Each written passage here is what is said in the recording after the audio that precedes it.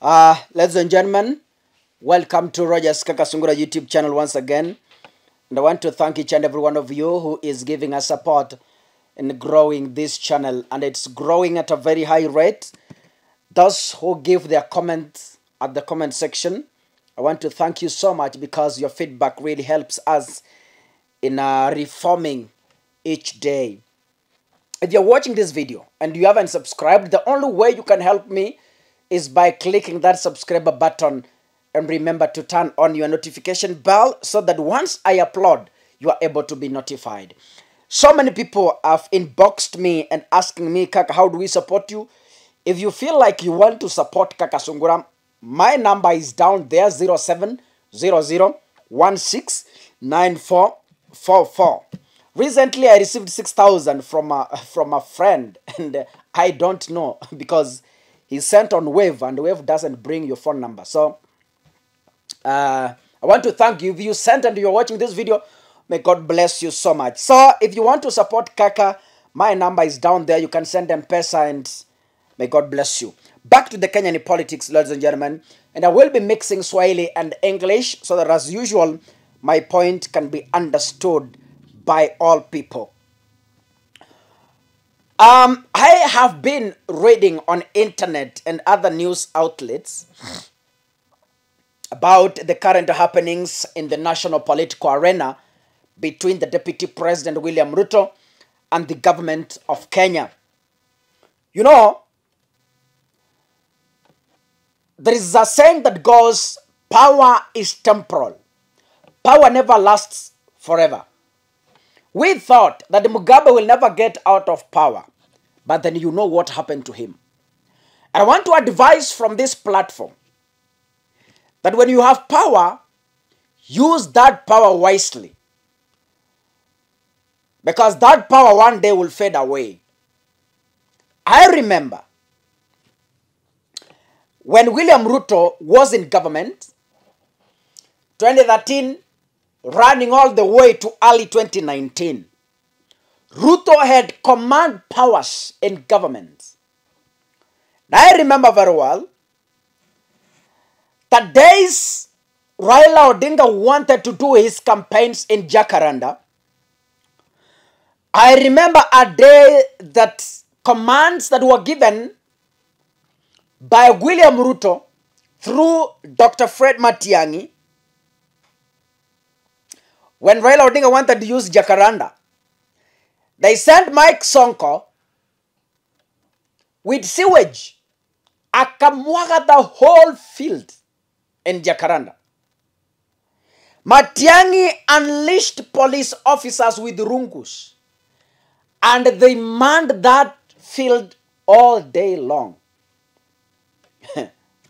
I remember William Ruto making one statement to Raila Odinga. Tunataka kumwambia bwana kitendawili, wachana na Matiang'i, anafanya kazi yake. That statement is ringing in my mind up to date. That is William Ruto. I am told, and I have read, that Ruto wanted to use Kasarani Stadium to do his final rally before the 9th August polls. And I'm told he has been blocked because the government says it has other functions to carry out in that field. Exactly what the government is doing to William Ruto is the same thing that the government, under the commands from William Ruto, did to Raila Odinga in 2017. Because I recall Raila Odinga being blocked in a number of stadiums. The government claims it's doing renovations. I remember very well. But you know, Ruto is a bishop and is a preacher of the word, as he says. I want to remind him, using a couple of verses here today. My Bible in the book of Luke chapter 6 verse number 31. It tells me very clearly, treat others the same way you could wish them to treat you. If Raila could have gently treated Raila Odinga by that time, then Raila could be treating him gently today. The command powers that Ruto had in government by that time have been transferred to Raila Odinga. By then, Ruto could tell Uhuru, Raila anakaa Jakaranda, tumeni Songo na sewage, wanatumana. Raila anaenda Jakaranda, tumeni Matiang'i na polisi, wanatumana. Today, Raila Odinga is running those commands. So, I believe that if there is a person who should cry the lowest as far as Jakaranda is concerned, is our able Deputy President, William Samoei Ruto. What am I saying, ladies and gentlemen? William Ruto became a bad servant when Uhuru Kenyatta wanted him the most. Uhuru trusted William Ruto with government, but Ruto never became a good servant.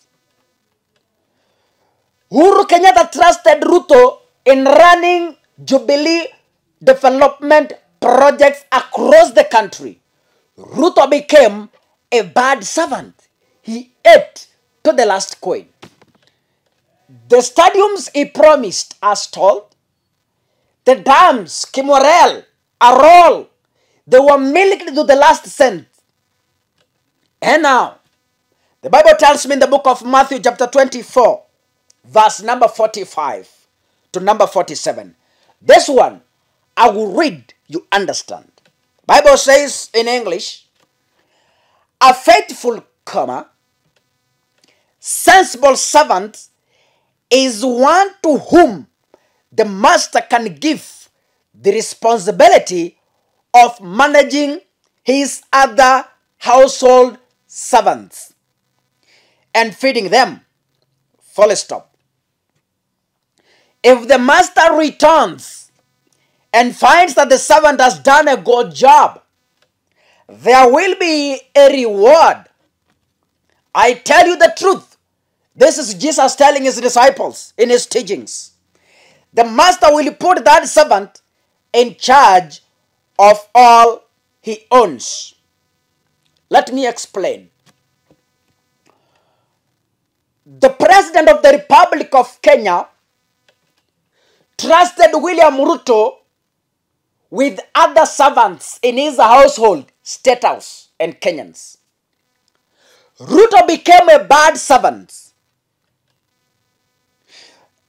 Uhuru gave Ruto responsibility of running Jubilee projects. Ruto never became a faithful servant. If Ruto reads the Bible, I petition him today from this platform to go and read this verse.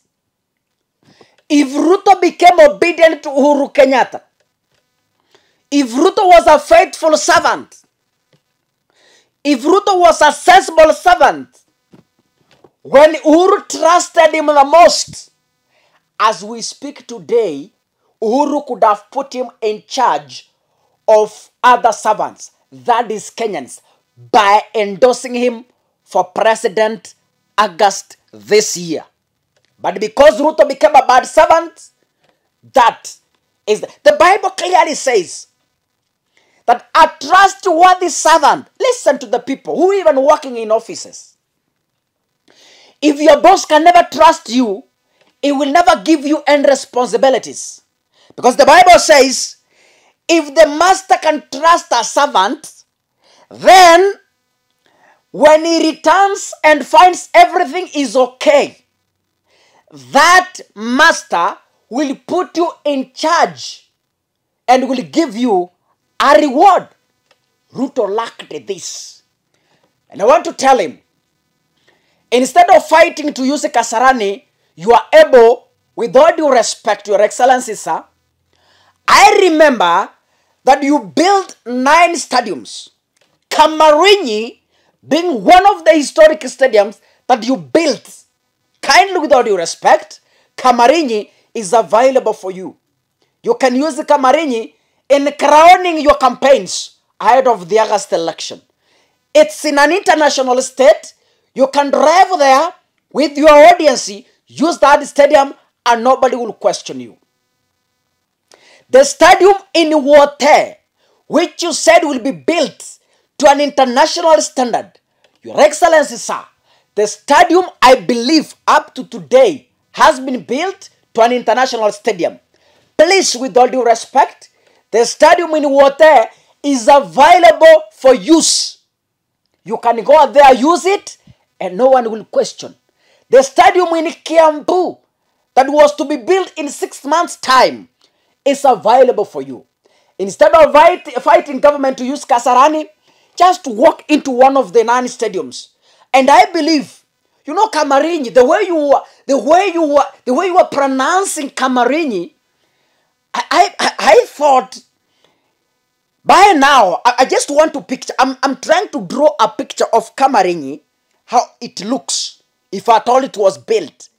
By now, it will be far much ahead of Kasarani. So, it's available for you. A historic stadium, Your Excellency, sir, that was to be completed in 3 months' time. Is free. You can use it. Ruto never guards his mouth from whatever he speaks. If he could have guarded his mouth by 10, by then, not 10. I don't know why I'm sharping. If Ruto could have guarded his mouth by then, 1, by respecting the president. 2, by not abusing Ruto anyhow. 3, by not encouraging the bad things that the police did to Raila Odinga, by tear-gassing him, by locking him out of Kenyan stadiums. Ruto was encouraging them. The speeches are there to his topmost voice. Respect Matiang'i, anafanya kazi yake. Na nataka nimwambie Ruto leo, heshimu serikali inafanya kazi yake. Kama imekuambia Kasarani haipo, please pack and leave. Right?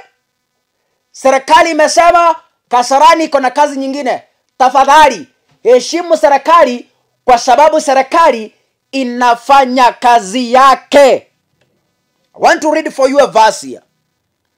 The book of Proverbs 21, verse number 33.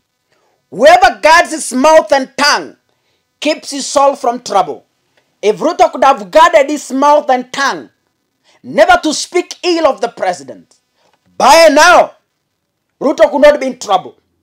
But because he is a servant, because he is a sheep in the wolf's skin, yani kutoka nje, yeye ni mbwa mwitu.